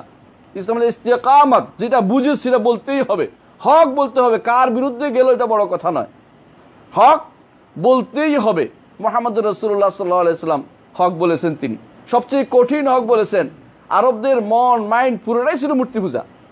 তখন মুসলিমের দুই একজন ছাড়া বেশিরভাগ মানুষের মূর্তি পূজা করতো, তার মূর্তি পূজা করতো। তার বিরুদ্ধে রাসূলুল্লাহ সাল্লাল্লাহু আলাইহি ওয়াসাল্লাম দাঁড়িয়েছেন, একা দাঁড়িয়েছেন। জিজ্ঞাসা করছে আপনার সাথে কে আছে? আমার সাথে হুররুন ও আবদুন, একটা দাস আছে আর একটা স্বাধীন মানুষ আছে। স্বাধীনটাকে আলী রাদিয়াল্লাহু আনহু অথবা আবু বকর, আর দাসটাকে বেলাল রাদিয়াল্লাহু আনহু অথবা যায়েদ ইবনে হারিসা, দুইটাই ছিল, হতে পারে, বিভিন্ন ব্যাখ্যা আসছে। আমি শুধু বলতে চাচ্ছি রাসূল যেটা বলেছেন যে মানুষ কেউ নাই তার সাথে। একজন স্ত্রী, তার ঘরের স্ত্রী তার উপরে ঈমান এনেছে, তিনি তো আর বাইরে কিছু করতে পারেননি, কিন্তু সহযোগিতা করেছেন পরিপূর্ণভাবে। রাসূলুল্লাহ সাল্লাল্লাহু আলাইহি ওয়াসাল্লামের সেই অবস্থার কথা চিন্তা করুন, কীভাবে তিনি অটল ছিলেন। অটল ছিলেন কে? অটল ছিলেন সুমাইয়া রাদিয়াল্লাহু আনহা, অটল ছিলেন তিনি। দুদিক থেকে তাকে কষ্ট দেওয়া হয়েছে। কিভাবে কষ্ট দিয়েছে আপনারা জানেন, রক্তাক্ত করে তাকে মারা হয়েছে, সেটা উচ্চারণ করলাম না আমরা। কি কঠিন অবস্থা তার উপর গেছে, কিন্তু দিন থেকে কি দূরে সরেছে? দূরে সরে নাই। বেলাল রাদিয়াল্লাহু আনহু অটল ছিলেন দিনের উপরে, দিন থেকে এদিক সেদিক সরে যাননি। মহিলাদের জন্য এই সুমাইয়া রাদিয়াল্লাহু আনহার এই অটল থাকার এটা একটা বিরাট, সারা জীবনের জন্য তা সে মনে রাখতে পারে। আরও মনে রাখার বিষয় আছে দুইজনের কথা। আল্লাহ তাআলা দুইজনকে উল্লেখ করে দিয়েছেন সূরা তাহরিমের মধ্যে। কি বলেছেন আল্লাহ তাআলা? ইমরাতু ফিরআউন is ক্বালাত Rabbi Ibni Li ইনদাকা বাইতান feel জান্নাহ। আল্লাহু আকবার। আল্লাহ, আপনার কাছে আমার জন্য একটি ঘর দেন। দুনিয়ার ঘর আমার শান্তি হয় না, অসুবিধা নেই, আপনার কাছে আমি ঘর চাই। আল্লাহর কাছে ঘর চেয়েছে। তখন হয়তো তিনি চিন্তাও করেন না যে এটা তেলাওয়াত করে আমরা সওয়াব পাবো। চিন্তা করছিলেন বলেন তো? কিন্তু তার এই যে ইস্তেকামতের ফলস্বরূপ সারা জীবন কিয়ামত হওয়ার আগ পর্যন্ত প্রত্যেকটি মানুষ সালাতে আদায় করবে, তার কথাটা মুখে আনবে, রব্বি ইবনি লি ইনদাকা বাইতান ফিল জান্নাহ। একজন মানুষ যখন ভালো কাজ করে ইস্তেকামতের উপর থেকে, সে অত চিন্তা করে না যে আমার এটা কতদিন কি হবে, আল্লাহ কবুল করলো। আল্লাহ কবুল করার কারণে এটা সবসময় মানুষ তেলাওয়াত করতেছে। এটাই হচ্ছে ইস্তেকামতের ফল। আরেকজন ও মারিয়াম ইবনাত ইমরান আল্লাতী আহসানাত ফারজাহা, আল্লাহর কথাই বিশ্বাস করে, সাদ্দাকাত বিকালিমাতি রাব্বিহা ওয়া কুতুবিহি ওয়া কানাত মিনাল কানিতিন, আল্লাহর কিতাবের উপর বিশ্বাস করেছে, আল্লাহর নির্দেশনা বিশ্বাস করেছে, কোনো কিছুকে পরোয়া করেনি। আল্লাহ বলছে এটা করতে করেছে। সন্তান কিভাবে হয়েছে এটা আল্লাহ বলছে, যে সন্তানে বলে দিবে আমি কে। সন্তান বলছে ইন্নী আব্দুল্লাহ আতানিল কিতাব ওয়া জাআলানি নাবিয়্যা ওয়া জাআলানি মুবারাকান আইনামা কুনতু আওসানি বিসসালাতি ওয়াজ যাকাতি মা দুমতু হাইয়্যা ওয়া বাররাম বিওয়ালিদাতি ওয়া লাম ইয়াজআলনি জাব্বারান শাকিয়্যা। ইস্তেকামতের ফল হয়েছে। সারা জীবন মানুষ স্মরণ করবে এই দুই ব্যক্তিকে। এবং যখন সালাতে আদায় করে, আপনি চিন্তা করছেন কেমন জিনিস এটা? রাসূলুল্লাহ সাল্লাল্লাহু আলাইহি ওয়াসাল্লামের সাহাবায়ে কেরাম যখন কোনো কিছু করতেন, তারা হয়তো চিন্তা করেন না যে এটা আয়াত নাজিল হবে, কিন্তু আয়াত নাজিল হয়ে সেটাকে খালেদা করে দিলেন। আয়েশা রাদিয়াল্লাহু বলছেন, আমার অবস্থা একেবারে হাকির আল্লাহ, অথচ আল্লাহ আমার জন্য আয়াত নাজিল করে দিলেন। চিন্তা করে দেখেন আল্লাহ কি আয়াত নাজিল করে দিলেন, ইন্নাল্লাযীনা জাউ বিল ইফকি উসবাতুন লা তাহসাবু শাররান লাকুম, এরা বালু খায়রুল লাকুম। আল্লাহ এই আয়াত নাজিল করলেন। আরও কি বললেন, যে যারা ইন্নাল্লাযীনা ইয়ারমুনাল মুহসানাতিল মুমিনাতিল গাফিলাত লুইনু ফিদ দুনিয়া ওয়াল আখিরাহ, দুনিয়া আখিরাতে মালুন হবে। কিন্তু এরা, আল্লাহ কি সুন্দর কতগুলি দিন, মুহসানাত পবিত্রা, মুমিনাত মুমিনা, গাফিলাত অবলা, যেটাকে বলা হয় গাফেলা, মানে খুব গুরুত্ব দেয় না দিনের ব্যাপারে, মানে নিজের ব্যাপারে গুরুত্ব নাই, এরকম একজন মেয়েদের এরকম স্বভাবে থাকে। এটা মানুষ সবাই খেয়াল করতে পারে না কি করছে। আল্লাহ এটা একটা, তার এই শব্দটা উল্লেখ করে আল্লাহ তাকে অনেক সম্মানিত করেছেন এটা দিয়ে, যে গাফেলাত, তিনি গাফেলাত। তার এইরকম অবস্থা যেখানে এরকম একজন, তার কি জন্য হয়েছে এটা? ইস্তেকামাত আলাদ দ্বীন, দিনের দৃঢ় প্রতিজ্ঞ থাকার কারণে আল্লাহ তাআলা এই ইস্তেকামতের কারণে তার কথাটা কোরআনে কারিমে আল্লাহ তাআলা রেখে দিয়েছেন যে ইনি ইস্তেকামতের উপর রয়েছেন। আল্লাহু আকবার। আমরা যেটা বলছি, এই জন্য রাসূলুল্লাহ সাল্লাল্লাহু আলাইহি ওয়াসাল্লাম তার সারাটা জীবনে ইস্তেকামত অর্জনের জন্য, তিনি ইস্তেকামত মানে এটার উপর থাকার জন্য তিনি সারা জীবন চেষ্টা করেছেন। চেষ্টা করার কারণে তিনি কি করেছেন, রাতের বেলা সালাত আদায় করতেন না। তার সারা শরীর থেকে পা ফুলে যেত। আয়েশা রাদিয়াল্লাহু আনহা বলছে, ইয়া রাসূলুল্লাহ, আপনার তো আগের এবং পরের গুনাহ মাফ হয়ে গেছে, আপনি কেন এত ইবাদত করেন? তো কি বলছেন, আফালা আকুনু আবদান শাকুরা, আমি কি আল্লাহর শুকরগুজার বান্দা হব না? আমাদের তো গুনাহ মাফ হওয়ার কোনো গ্যারান্টি নাই। গ্যারান্টি আছে নাকি? তারপরেও আমরা ইবাদত থেকে সম্পূর্ণরূপে বিমুখ হয়ে থাকি। আল্লাহর ইবাদত করতে গিয়ে আমরা কত রকমের চিন্তা আসে, ইস্তেকামত আমাদের অন্তরে আসে না।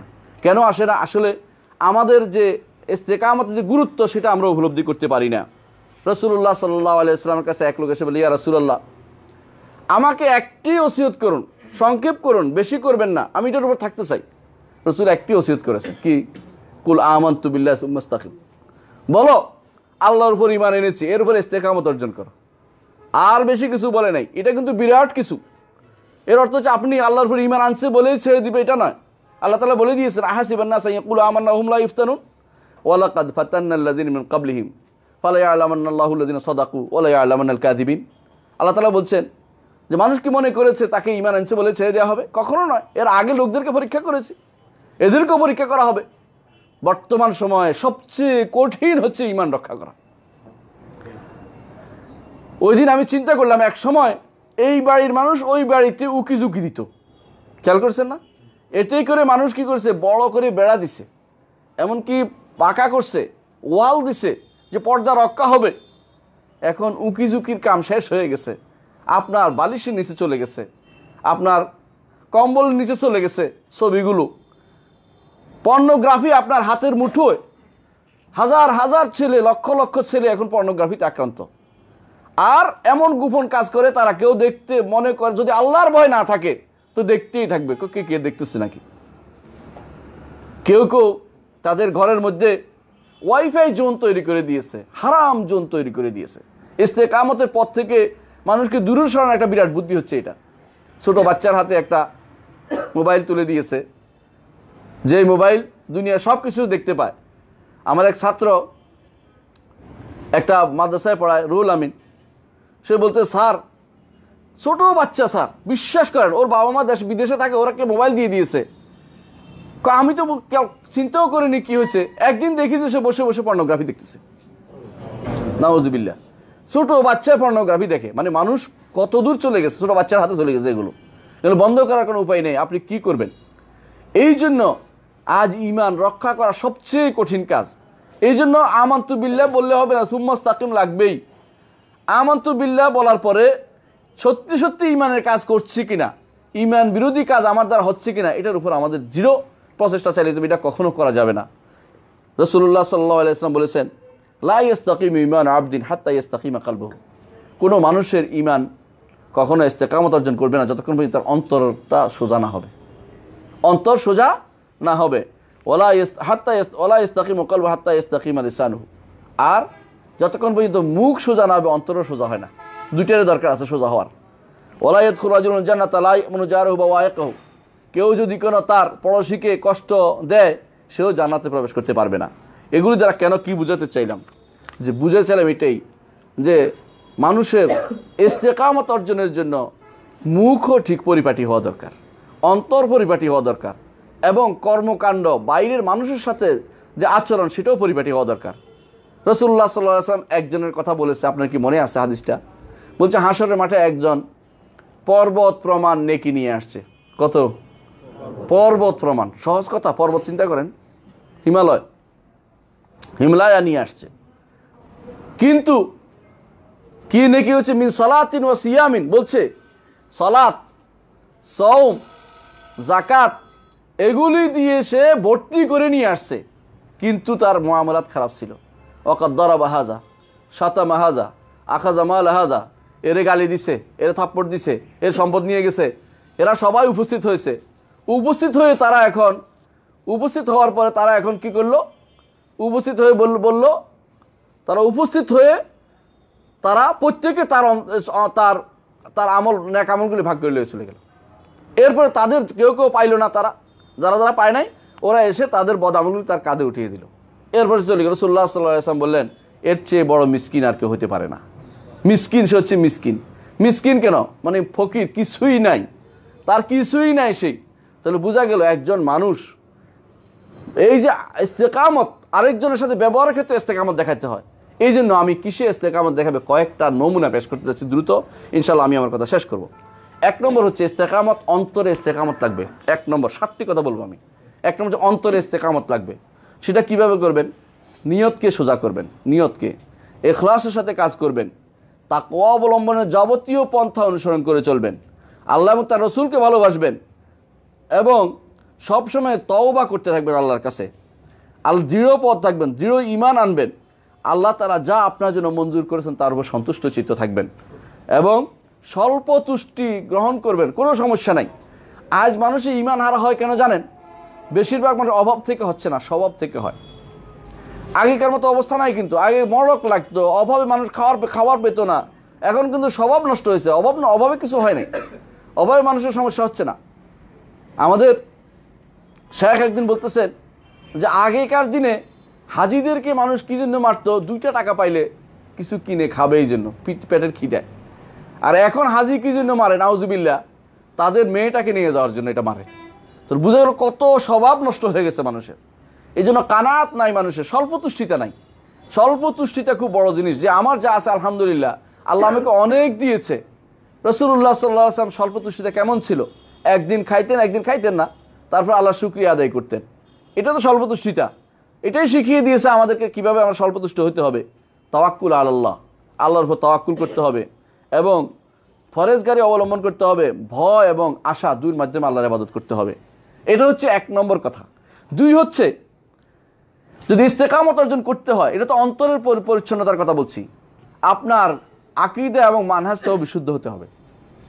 আকীদা এবং মানহাজ যদি বিশুদ্ধ না হয়, আপনার ইস্তেকামত করে কোনো লাভ নেই। আপনি মধ্যপন্থা দেখাইলেন, কীরকম মধ্যপন্থা বুঝেন? একজনে কিয়াম করে, একজনে কিয়াম করে না, কি করে বসে বসে মিলাদ পড়ে। আপনি বলেন যে ঠিক আছে মাঝখানে আসি, সেটা কি? আপনি কুনুকুর মতো করে থাকলেন, ঠিক আছে, কিয়ামও করলাম না, জুলুসও করে, মাঝখানে একটা আছে। এই মধ্যপন্থা ইসলাম বলে না। মধ্যপন্থা হচ্ছে যেটা দলিল এবং প্রমাণ দ্বারা সাব্যস্ত হবে, সেটা মধ্যপন্থা। ইসলাম পুরোটাই মধ্যপন্থা। ইসলাম কখনো বাড়াবাড়ি নাই, ওখানে কোনো ছাড়াছাড়ি নাই। এক একজনের 2টার মাঝখানে একটা উসুল করতেন, এটা ঠিক নয়। আবুল মনসুর আহমদ, তার একটা বই আছে, বইটার নাম হচ্ছে আয়না। ওই আবুল মনসুর আহমদ আয়না বইয়ের মধ্যে লিখছে যে 2 জন দাঁড়াইছে, জন মারা গেছে।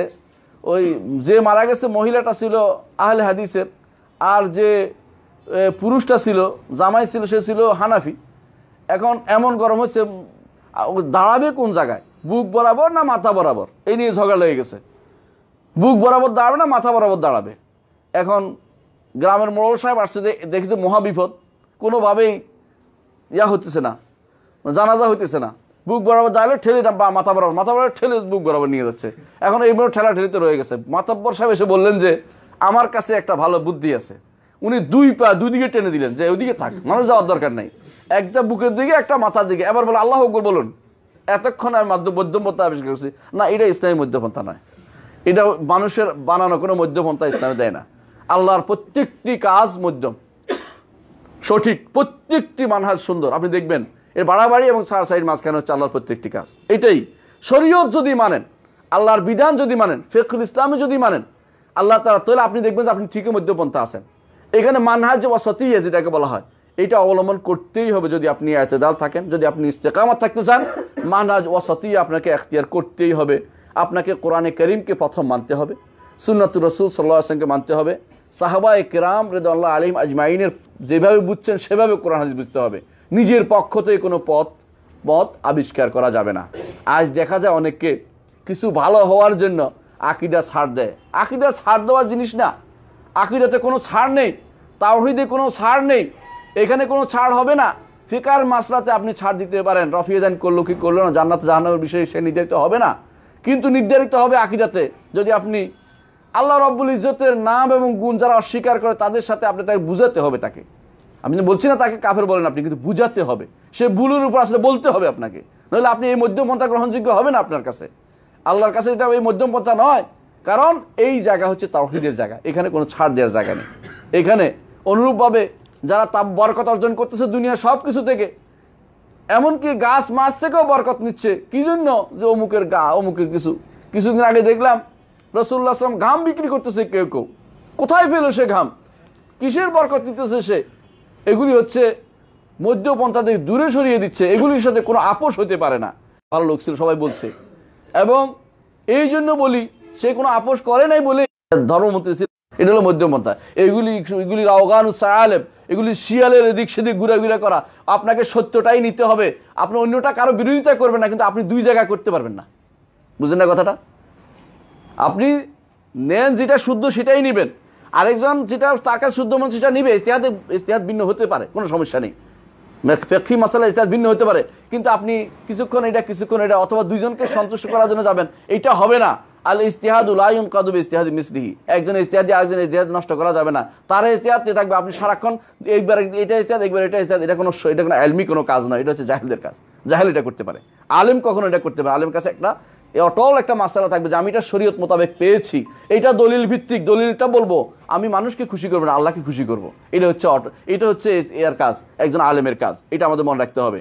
4 নম্বর হচ্ছে যে ইজতিহাদ অবশ্যই আছে, ইজতিহাদ দরজা খোলা, বন্ধ হয় নাই। কিছু মনে ইজতিহাদ দরজা বন্ধ করে দিয়ে কি হয় জানেন, ইউরোপ আমেরিকা থেকে আইন ধার করে এখন রাষ্ট্র চালাচ্ছে। ইজতিহাদ দরজা খোলা থাকলে এই ব্যবস্থাটা হতো না। তারা নিজেরা ইজতিহাদ বন্ধ করে দিয়ে এখন ইউরোপের কাছে দ্বারস্থ হয়েছে, ওই আইন দিয়ে রাষ্ট্র চালাচ্ছে। যদি কোনো ইজতিহাদ থাকতো আজ আমাদের এই সমস্যাটা হতো না। প্রত্যেক ইজতিহাদ করে তারা রাষ্ট্র পরিচালনা করতে পারতো, এবং এই বিচার ব্যবস্থার মধ্যে এই অনাচার আর আসতো না। আল্লাহর দ্বীনের মধ্যে একতাবদ্ধ হয়ে থাকতে হবে, এটা হচ্ছে আকীদার একটা বড় জিনিস। ভাগ হওয়া যাবে না, দলীয় ব্যানারে ভিন্ন ভিন্ন হয়ে যাওয়া, এটা ইসলাম সমর্থন করে না। ইসলাম এটা কখনো ছিল না কোনোদিন। আবু বকরের দল ওমরের দল ছিল না কোনোদিন, উসমানের দল আলীর দল ছিল কোনোদিন? কখনো নয়, কখনো ছিল না এই জাতীয় দল। যখন হয়েছে, যেখানে একটা দল হয়েছে এটা পরে ফেরকা হয়ে গেছে। শিয়ারা দল হয়েছে, পরে ফেরকা হয়েছে। খাওয়ারের দল হয়েছে, ফেরকা হয়েছে। হ্যাঁ, মুতাজিলা দল হয়েছে, পরে ফেরকা হয়েছে। ফেরকা কখন কিভাবে হয়? প্রথমে হয় যে আমার ন্যায্য দেবী দেওয়া নিয়ে প্রথমে উঠে, তারপর সেটা ফেরকা হয়ে যায়। এই জন্য দলীয় সংকীর্ণতা থেকে বেরিয়ে আসতে হবে, নাহলে ইস্তেকামত থাকতে পারবেন না। ইস্তেকামতে আরেকটা হচ্ছে কখনো আল্লাহর অবাধ্য হয়ে সৃষ্টির কারো আনুগত্য করা যাবে না। আরেকটা হচ্ছে মানুষ যদি আমার সাথে ভালো ব্যবহার করে আমিও ভালো ব্যবহার করি, এটা নয়, আমি সবার সাথে ভালো ব্যবহার করে থাকতে হবে। আরেকটা হচ্ছে বেদাত পরিত্যাগ করতে হবে। এই বেদাত পরিত্যাগের একটা কাহিনী বর্ণনা করতেছি। লাইস ইবনে সাদ আল মিসরি নাম শুনেছেন? ইমাম মালিকের চেয়েও, যিনি তাকে আফকা বলা হতো, যে মালিকের চেয়েও বড় ফকিহ ছিলেন লাইস ইবনে সাদ আল মিসরি। তিনি বলছেন, আমি আমার সংক্ষেপ করবো ইনশাল্লাহ কিছুক্ষণের মধ্যেই, বলছি যে তিনি বলছেন যে ইমাম শাফিঈ রহমতুল্লাহ আলাইকে তিনি একথা বলছিলেন যে শাফিঈ, যখন তুমি দেখবা কোনো মানুষ নদীর উপর দিয়ে, পানির উপর দিয়ে হেঁটে যাচ্ছে অথবা আকাশে উড়ে যাচ্ছে, তখন তাকে আল্লাহর ওলি মনে করে বসো না। যতক্ষণ পর্যন্ত না তার আমলটা রাসূলুল্লাহ সাল্লাল্লাহু আলাইহি ওয়াসাল্লামের সুন্নাহ মোতাবেক না হবে, তা দেখছো, অতক্ষণ পর্যন্ত আল্লাহর ওলি হওয়ার কোনো সুযোগ নাই। সুন্নাহ মোতাবেক হলে সেটা আল্লাহর ওলি বলে বিবেচিত হবে, নাহলে সেটা কোনোদিন গ্রহণযোগ্য বলে বিবেচিত হবে না। সুন্নাহ মোতাবেক হতে হবে। সুন্নাহ মোতাবেক না হলে এটা ইস্তেকামত ধরা হবে না। ইস্তেকামত হচ্ছে সুন্নাহ মোতাবেক হতেই হবে। এটাও তাফসীর করেছেন ইস্তেকামতের কোনো আমাদের পূর্বসূরীরা। আরেকটা হচ্ছে ইমানদার কখনো কঠোরতা আরোপ করবে না। যাই বলবে সুন্দর করে বলবে, না শুনলে তার জন্য দোয়া করবে, কিন্তু তার উপর কঠোর হবে না। আর নিজের আমলটা সুন্দর করে করবে, যাই করে সুন্দর করে করবে, এবং সময় কাজে লাগাবে। আলেমদের সাথে মতভেদ হলে সেখানে বাড়াবাড়ি করবে না। কালকে আমার কাছে একজন এসে এক মাসালার ব্যাপারে এমন কঠিন কথা বললো, আমি বললাম যে ইজতিহাদ ওনার হতে পারে না। এবারে ঠান্ডা হয়ে গেছে, দেখলাম যে হুজুর ইজতিহাদ তো হতেই পারে, একটা মাসালা, আকীদার মাসালা নয়, ফিকহের মাসালা, আপনি এত কঠিন হচ্ছেন কেন? দেখলাম যে উনি ঠান্ডা হয়ে গেছে, কথা ঠিক বলছেন, যে ঠিক বলছেন, তো ঠিক তো বলতে, কারণ আকীদার মাসালা নয়, ফিকহের মাসালা তো দ্বিমত থাকতেই পারে, আপনি বাড়াবাড়ি করছেন কেন? দেখবেন ফিকহের মাসলা কেন ভুল হইলো, আরেকজন দেখেন যে ওনার উপর দিয়ে আরেকটা বললো, আয়সা ঝগড়া লাগালো, এটা কিন্তু মানহাজ সহি নয়। কারণ ফিকহের মাসলার ক্ষেত্রে ইজতিহাদ ভিন্ন হতেই পারে। কেমনে ভিন্ন হতে পারে? আবু বকর ওমর দুইজনেই আরাফাতে দুই রাকাত পড়তে। ওসমান রাদিয়াল্লাহু কয় রাকাত পড়ছে? 4 রাকাত পড়ছে। ওনাকে কেউ পথভ্রষ্ট বলছে? কেউ চিন্তা করে দেখছেন? ওনার ইজতিহাদের কারণে সবাই তখন মেনে নিয়েছে, কিছু বলে নাই। পরবর্তী আলী রাদিয়াল্লাহু বলছে যে না, আমি আগের দুইজনেরটা নিব, নিচে কেউ বিরোধিতা করছে, মারামারি করে নাই। তো ইজতিহাদ ভিন্ন হতেই পারে একটা মাসালাতে। রফিয়া দেন একজনে করছে, আরেকজনে করে না, তা নিয়ে তারে রফিয়া দেন করলেন, তুমি তো এখন সহিহ আকীদা আসতে পারো না। এটা সহিহ আকীদা জিনিস? এটা সহিহ আকীদা জিনিসটা কি? এটা আমলের মধ্যে শুদ্ধ অশুদ্ধ তার কাছে প্রমাণিত হয়েছে। সুন্নতি আমল যে করতে পারে নাই, দুঃখজনক, তাকে আস্তে আস্তে বুঝাতে হবে, এটা সুন্নত, করলে কিন্তু সব আছে, বুঝাও ধীরে ধীরে, না বুঝলে অসুবিধা নাই। তাতে নামাজ, এটা তোমার ভাই থেকে বের হয়ে যাবে না। এর জন্য ভাই থেকে, ভ্রাতৃত্ব বন্ধন থেকে তাকে দূরে ছেড়ে দেওয়া যাবে না। যেটা বললাম, তিনের মধ্যে ঝগড়া করার ক্ষেত্রেও কখনো বিনা কারণে ঝগড়া করা যাবে না। যে কাজগুলি হয় এগুলি নিয়ে ঝগড়া করা যাবে না। বুঝে শুনে ফিকহি মাসালার ক্ষেত্রে অবশ্যই, মানহাজি খেলাফের ক্ষেত্রে অবশ্যই সেখানে তাকে বুঝিয়ে ঠিক করতে হবে। অনেক মানুষ আমি দেখতে পাচ্ছি এই কয়দিনে আমার কাছে আব্দুল্লাহ জাহাঙ্গীর স্যার, অনেক যারা উদীয়মান লেখক তাদের বিরুদ্ধে অনেকে বিরাট বিরাট দিয়ে পাঠাইছে, শেখ এগুলি অনুমোদন করুন। আমি পড়িও নাই, অনুমোদন দূরের কথা। মানে পড়া অর্থ হচ্ছে একটা আবিষ্কার করা, এর আবিষ্কার করে মন বিষিয়ে নেয়া, এটা তো একটা খারাপ জিনিস। একজন মানুষ চলে গেছে, একজন মানুষ দিনের পথে কাজ করছে, কার ভুল হয় না, কার ভুল হবে না। আমি যদি কোনো সবাইকে যদি বাঁচতে থাকি তো মা ইয়াবকালানা মিন উলামা ইসলামে আহাদ। ইমাম যাহাবী রাহমাহুল্লাহ বলছেন ওয়ালাউ আন্না কুল্লু মান আখতা খাতা ইসলামে আহাদ, ইসলামের কোনো আলেমই বাকি থাকবে না, সবাই আমরা বাদ দিয়ে দিলাম তাহলে, কারণ কেউ বাকি থাকবে না, কারণ কে ভুল করে না, ভুল করে নাই কে এখন দেখাইতে পারবে কেউ? একজন হচ্ছে মুহাম্মদ রাসূলুল্লাহ সাল্লাল্লাহু আলাইহি ওয়াসাল্লাম, এর বাইরে আর কেউ ভুল করে না কথা বলার কোনো দায়িত্ব নেই। আল্লাহ রাসূল সাল্লাল্লাহু আলাইহি ওয়াসাল্লাম নিজে বলেছেন কুল্লু। 3 নম্বর যেটা করতে হবে, যদি ইস্তেকামত থাকতে হয়, ইবাদতের মধ্যে ইস্তেকামত দেখাতে হবে। সালাত, সাওম, হজ, যাকাত সহ তাহারাত, কোরআন তিলাওয়াত, ইলম তলব, যেটাকে আমি গুরুত্ব দিচ্ছি, ইলম তলবের ক্ষেত্রে থাকতে হবে। ইলম তলব যদি কোনো আপনি করেন, একটা বড় লাভ হচ্ছে এটা, শয়তান সেখানে ঢুকতে পারবে না। যখনই ইলম তলব ছেড়ে দিবেন, ফেরেশতারা আপনাকে আর ডানা বিছিয়ে দিচ্ছে না। মনে রাখবেন, আপনার ফেরেশতারা ডানা বিছিয়ে না দেওয়ার অর্থ হচ্ছে শয়তান, আপনি এটা কোমরা কাটার দোয়া, কে বলছে আপনাকে? কেউ অমুক বলেছে, তো আপনি এটা দিয়ে আমার পরীক্ষা করলেন, এটা তো দোয়াই না, এটা দিয়ে আপনি পরীক্ষা করছেন। কিছু মানুষ আছে একটা ছোট্ট জিনিসটা বসে থাকবে, তার কাছে এটাই বড় কিছু। দেখবেন প্রশ্ন একটা নিয়ে আসে, পরীক্ষা করবোই আজকে, এটা দেখি হুজুর পারে কিটা, এই জন্য আগে বলে দিবেন যে না আমি এটা পারি না, এরপর দেখি হুজুর বসে থাকবে, এবার হুজুর আপনারা বলুক যে পারে না, কোনো সমস্যা নেই। আলাকুল হাল আজকারগুলো অবশ্যই রাসূলুল্লাহ সাল্লাল্লাহু আলাইহি ওয়াসাল্লামের সুন্নাহ মোতাবেক জিকির হতে হবে, আদিয়াগুলো, দোয়াগুলো, এই জন্য যত বেশি আমরা পারি এই চেষ্টা করি। আমর নাহি আনিল মুনকার করতে হবে, জিহাদ ফি সাবিলিল্লাহ, যদি শর্ত পূরণ হয় জিহাদ ফি সাবিলিল্লাহ করতে হবে। আল্লাহর মাখলুকাতের মধ্যে চিন্তা ভাবনা করতে হবে, আল্লাহর শুকরিয়া আদায় করতে হবে। 4 নম্বর যেটা দরকার, আমি শেষ করে 7টা পয়েন্ট বলবো। 4 নম্বর হচ্ছে যে গুনার কাজ থেকে দূরে থাকতে হবে, গুনার কাজ থেকে দূরে থাকতে হবে। প্রথম গুনাহ হচ্ছে পিতামাতার অবাধ্য হওয়া। মনে করতেছেন অন্যগুলি বলবো, এটা আগে বলবো, কারণ আল্লাহ তাআলা এটাকে আগে রাখছে।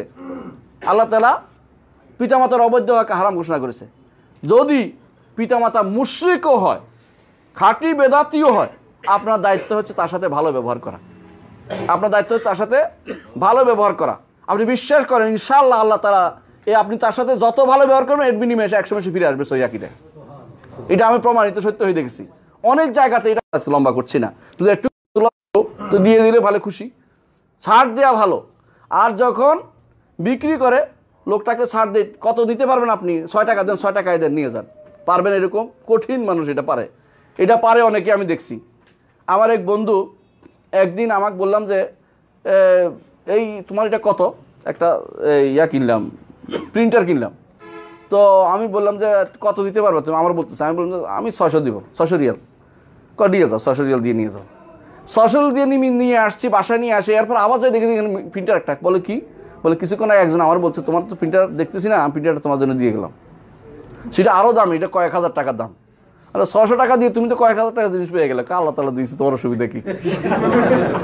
দেখেন চিন্তা, মানে আল্লাহ তাআলা কিন্তু বাড়িয়ে দিতে পারে। আপনি যে 1 টাকার জন্য কিলাকিলি করছেন, এর চেয়ে আল্লাহ তাআলা ইচ্ছা করলে আপনাকে বহু জিনিস পোষায় দিতে পারে।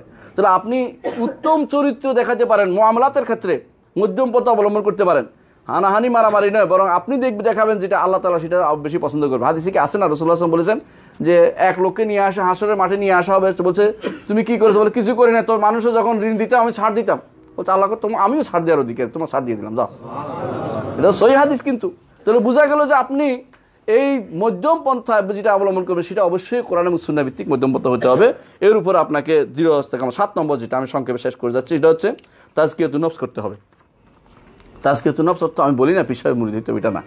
তাজকিয়াতুন নফস হচ্ছে আলহামদুলিল্লাহ তাজকিয়াতুন নফসের বড় মাধ্যম আপনাদের কাছে রয়েছে। রাসূলুল্লাহ সাল্লাল্লাহু আলাইহি ওয়াসাল্লাম তাজকিয়াতুন নফস করছে কিনা? করছে। নিজেকে সবসময় মুহাসাবার মধ্যে থাকতে হবে। মুহাসাবা, আপনি যা করেছেন আল্লাহ তাআলা ওয়ালতানজু নাফসু মা কদ্দামাত লিগাদিন, ওয়ালতানজু নাফসু মা কদ্দামাত লিগাদিন, আগামী দিনের জন্য আমি কি সঞ্চয় করে দেখবেন। আজকে যদি মরে যাই আমার কি অবস্থা হবে এটা একটু চিন্তা করুন, আর কিছু দরকার নেই। মৃত্যুকে বেশি বেশি স্মরণ করতে হবে। আজকে যদি আমি মারা যাই আমার কি অবস্থা হবে, আজকে আমি মরে গেলাম আজকে আমার কি অবস্থা হবে, এটা চিন্তা করেন। কেউ কি আমার কাছে পাওনা আছে কিনা, কারো কাছে কেউ কারো ক্ষতি করেছে কিনা, কারো বিপদের কারো করছে কিনা, এই জাতীয় চিন্তা আপনি আজকে করেন। যদি এটা করতে পারেন বিরাট কিছু। আলহামদুলিল্লাহ সাহাবায়ে কেরাম তারা এমন আমল করতেন, সাহাবী বলতেন যে তাদের কাছে যদি বলা হয় কালকে তুমি মারা যাবে, একটু আমল বাড়ানোর সুযোগ নেই, অর্থাৎ যেটা করতেন পুরোটাই করতেন। এটা হচ্ছে সাহাবায়ে কেরামের নজির। তা আমাদেরকে এইভাবে ইস্তেকামত আলাদ দিন আমাদের করতে হবে। যদি ইস্তেকামত আলাদ দিন আমরা করতে পারি তাহলে কি অন্তরে প্রশান্তি আসবে, আসবেই আসবে। আলা বিযিক্রিল্লাহি তাতমাইন্নুল কুলুব। আর সবচেয়ে বড় জিনিস যেটা পাবো সেটা হচ্ছে আল্লাহর দ্বীনের উপরে আমরা অটল থাকতে পারবো এবং আল্লাহর সন্তুষ্টি অর্জন করতে পারবো, জান্নাত যেতে পারবো এবং কখনো আমরা ভয়ে ভীত হব না, কোনো কিছু আমাদেরকে আল্লাহর দ্বীন থেকে দূরে সরিয়ে দিবে না। লা ইয়াখাফুনা ফিল্লাহি লাউমাতা লাইম, কোনো তিরস্কার আমাদের কোনো ক্ষতি করতে পারবে না, কারণ আমরা রাসূলুল্লাহ সাল্লাল্লাহু আলাইহি ওয়াসাল্লামের অনুসারী। আমি এই জন্য আজকে আমাদের এই কথাগুলো বলে আজকের কথা এখানে শেষ করতে চাচ্ছি, কারণ কথা অনেক লম্বা আর আমাদের কিছু প্রশ্ন উত্তর আছে, এগুলো দিতে চেষ্টা করবো। সুবহানাকাল্লাহু ওয়া বিহামদিকা আশহাদু আল্লা ইলাহা ইল্লা আনতা আস্তাগফিরুকা ওয়া আতুবু ইলাইক। আসসালামু আলাইকুম ওয়া রাহমাতুল্লাহি ওয়া বারাকাতুহু। আচ্ছা ইনশাআল্লাহ, জি আমার কাছে আরও আছে, পৌঁছে নাই, পৌঁছে অবশ্যই বাদ দিতেন, তিনি কোনো বলেন নাই, বরং কোথাও কোথাও তার কাছে লক্ষ্য করা গেছে যিনি যে সহি আকীদা নেয়ার প্রতি তার আকুতি, যে এইভাবে এটা তো হতে পারে, এটা তো কখনো কখনো তার মনটা মানে ফেতরাতান তিনি শুদ্ধটা বলে ফেলছেন, এটাও তিনি দেখা গেছে। এই জন্য ইমাম ইবনে হাজার রহমতুল্লাহর উপরে মদিনা ইউনিভার্সিটিতে একটা থিসিস হয়েছে খুব বড় 3 খণ্ডের, মানহাজ ইবনে হাজার রহমতুল্লাহ ফিল আকীদা, ইবনে হাজার রহমতুল্লাহ ফি আকীদা ফি ফাতহিল বারি ফিল আকীদা, তিনি উল্লেখ করেছেন। মোহাম্মদ ইসহাক কিন্তু আমাদের বন্ধু, তো তিনি দেখিয়েছেন যে ইবনে হাজার রহমতুল্লাহ আলাইহি বেশিরভাগ মাসআলাতেই সহিহ আকীদার উপর ছিলেন। 2-একটা মাসআলা তার কাছে স্পষ্ট ছিল না বলেই তিনি সেটার উপর চলে গেছেন। আমরা এটাই বলি, যারা চলে গেছে তাদেরকে আমরা কখনো খারাপভাবে বলি না, আমরা বলি রব্বানা ইগফির লানা ওয়া লিইখওয়ানিল্লাযিনা সাবাকুনা বিল ঈমান ওয়া লা তাজআল ফি কুলুবিনা গিল্লাল লিল্লাযিনা আমানু রব্বানা ইন্নাকা রাউফুর রাহিম। কিন্তু যারা ওইটার দোহাই দিয়ে খারাপভাবে থাকতে চায় তাদেরকে কিন্তু রক্ষা করা হবে না। এরা আসলেই সহি খারাপ পথে আছে তারা। আপনি জেনেছেন যে এটা ভুল, তারপরে বলবেন যে ওরা যেভাবে চলে যাচ্ছে আমি এইভাবে যাবো, এটা তো হলো কীরকম, ইন্না ওয়াজাদনা আবানা আলা উম্মাতিন ওয়া ইন্না আলা আযারিহিম মুক্তাদুন, আমার বাপদাদা যেভাবে পেয়েছে আমরা সেভাবে যাবো, এটা ঠিক নয়। আপনাকে সহি পথটা নিতেই হবে এবং সহি পথটা কেন নেবেন না সেটা আপনাকে বলতে হবে, আপনার সন্দেহ দূর করার চেষ্টা দেখতে হবে। তাই বলে আপনি সিফাতের ক্ষেত্রে মাপ পেয়ে যাবেন, এই আসমা সিফাতের ক্ষেত্রে না, এটা তাওহীদের অংশ, এখানে কোনো ছাড় নেই, ইমানের অংশ, ইমানিয়াতে কোনো ছাড় নেই।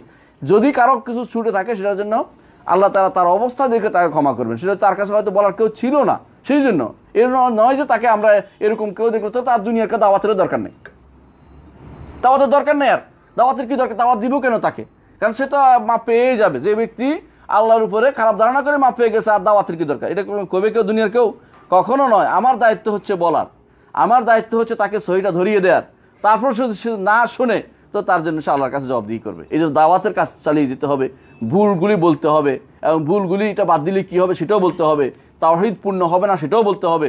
এই কথাগুলো আমাদের অনেকের ভুল তথ্য আমাদের মধ্যে চালু আছে, এটা না হয়, এটা দিয়ে কেউ কেউ বিভ্রান্ত করতে পারে আপনাদেরকে।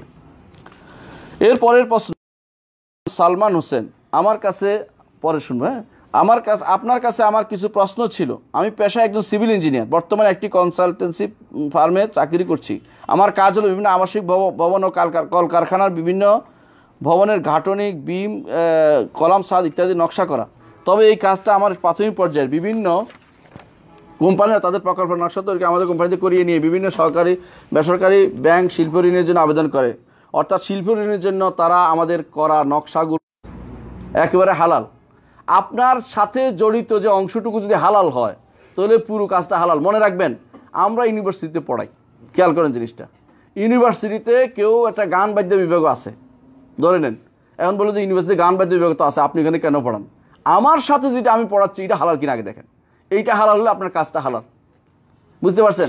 কিন্তু যে ব্যক্তি ব্যাংকে চাকরি করে তার তো কাজটাই হারাম, কাজ তো এটাই লিখতে হচ্ছে, সে তো ওইটাই পাহারা দিচ্ছে, এটা কাজ তো এটাই, আর কোনো কাজে নেই। ব্যাংকটা প্রতিষ্ঠা হয়েছে আল্লাহ সাফাজুর বিন হার, কিন্তু কারো বাড়ির বিল্ডিং করে দেয়া, কারো বাড়ির নকশা করে দেয়া, সেই নকশার ঋণ পাবে কি পাবে, ওইটা সে ঋণ পাইলেও আপনার কোনো জানেন, তারপরেও গুনাহ হবে না। কেন গুনাহ হবে না? এটা যদি মনে করেন যে আমার দায়িত্ব হচ্ছে অন্যায়কে প্রতিরোধ করা, পার্থক্যটা বুঝতে পারেন, যে আমি এখন অন্যায়কে প্রতিরোধ করা যত রকমের মাধ্যম আমি ব্যবহার করব, এর চেয়ে ভালো ব্যবস্থাপনা আমার কাছে আর নাই, সাময়িক হিসাবে আমি এটাকে ব্যবহার করছি, তাহলে সেটা বৈধতা আছে বলে আমাদের মাশায়েখরা বলেছেন।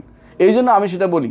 শেখ মোহাম্মদ সালেহ ওসাইমিনের ফতোয়া আছে এর উপরে, এবং আমাদের মাশায়েখদের ফতোয়া আছে, তারা এটাকে মাসালে মুরসালা হিসেবে নিয়েছেন যে বেশি অন্যায় হতে থাকলে, যেখানে অন্যায় নিরসন করা আর কোনো পথ নাই, তোমার যতটুকু ক্ষমতা ততটুকু তুমি প্রয়োগ করো, ফাত্তাকুল্লাহ মাস্তাতাতুম, এরটুকুর মধ্যে আপনি সীমা থাকতে পারবেন, তাহলে এই জন্য গুনাহ হবে না। এই জন্য কোনো দলীয়ভাবে নির্বাচন করা আমরা অনুমোদন করি না। বুঝতে পারছেন কথাটা? কারণ এই দলগুলি দল রক্ষার্থে হারামের কাছে চলে যায় এবং শিরিক করতে থাকে। দলীয়ভাবে না, আপনি যদি কাউকে ভোট দেন দিতে পারবেন, কিন্তু আপনি নির্বাচনে দাঁড়াবেন না। কারণ এই বর্তমান সময়ে নির্বাচনে যারা দাঁড়ায় তাদের দলীয় যে এগুলো আছে, যারা তা প্রতিষ্ঠা করবে বলে, কোনোটাই শরীয়ত সমর্থিত কোনো কিছু নাই।